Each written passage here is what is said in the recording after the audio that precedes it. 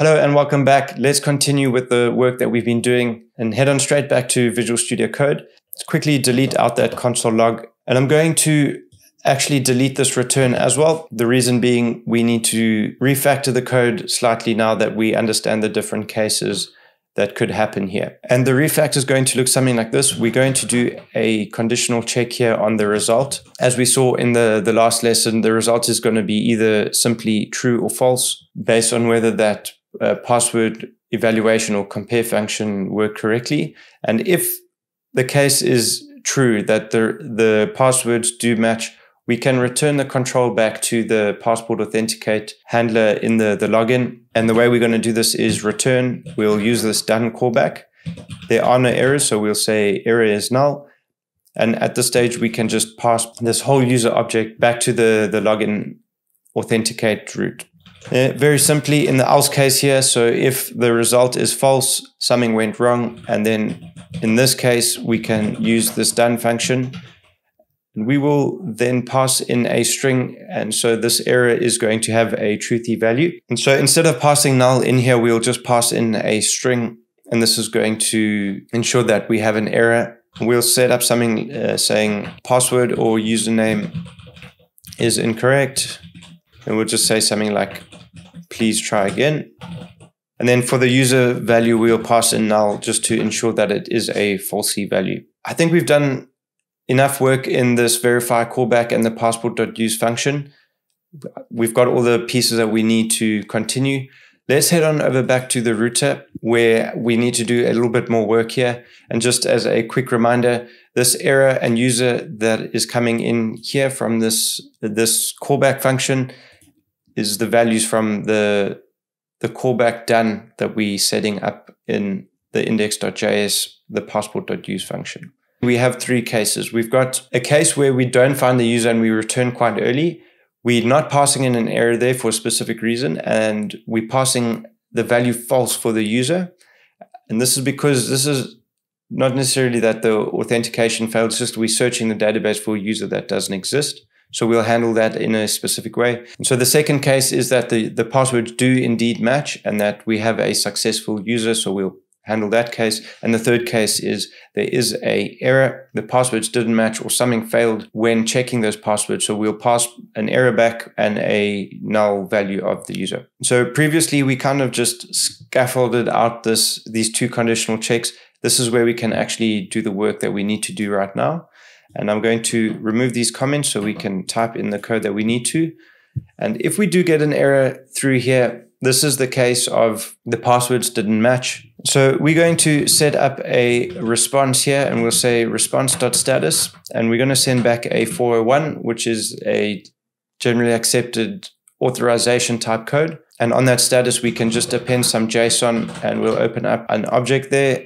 We'll just give this a timestamp to conform to the convention of what we have been doing with our API. The message that I want to send back here, we can say something like access denied, username or password is incorrect. And then lastly, we can just append the code of 401. So if we get that error, we're returning a nice status and message back to the client or whoever's requesting this endpoint. And let's do the same thing in this next check. So if we do not have a user, and that's going to match to this conditional here, we can just handle this in a slightly different way. If there was no error and there is no user, we can just send a slightly different message back. We can still send back a response status of 401. And we'll send back some JSON. So I'll open this up with our object, and in the same timestamp, we'll say date.now. And the message, this is where we wanted to handle that in a slightly different way. And I'm just going to simply say unauthorized user. And the code in this case will also still be 401. With that last piece of the puzzle, I think we've got a good amount of code in place here just to do some initial tests and checks. So make sure your server is still running. I'm going to just restart it to give us some more space. Let's head on back over to Postman.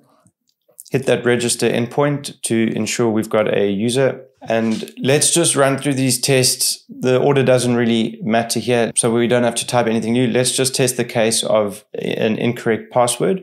So I'm going to hit send, and you'll see we get back that message that we've just typed here. We're getting back that access denied, username or password is incorrect. We do indeed get a 401 unauthorized error. And in Postman, if you hover over there, you can see it just gives you a little bit more information about what 401 actually means.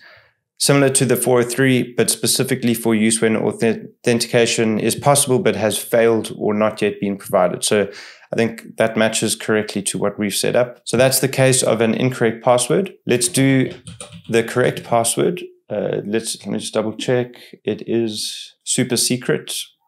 Just had to remind myself there. Instead of a correct username or email address, I'm just going to remove John from the first part there and see what we get back. And in this case, we get that 401 back with the time span. And the message here is unauthorized user. So we get back that unauthorized user, and that's just saying that username kind of doesn't exist. And then lastly, let's just test the positive case where it's the correct username and the correct password. When I hit send, we do indeed get back a 200.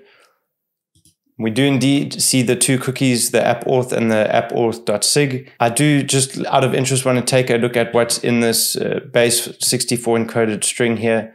I'm going to use that JWT tool, even though it's not a JWT token, it's just a way we can see what's going on here. If I paste it in, we get that passport key with a user. And now instead of that test that we've had previously, we actually get the exact ID of that user. So if we see 98A52, we can go back to the register endpoint here, and you'll see that that ID is 98A52. So the login worked correctly. It's storing some valuable information now in that app auth cookie that we can start making use of in the rest of our API. And so now we've kind of got the bulk of the authentication flow working really nicely now. Obviously, it's just a first pass. There's a lot more testing that will need to be done in order to get this very robust. This is just the idea of how it's all kind of working together. There is one more step that we need to implement. So let's just take a short break for now, and I'll see you in the next lesson where we'll talk about how to set up the deserialized user function. See you on over there. Cheers for now.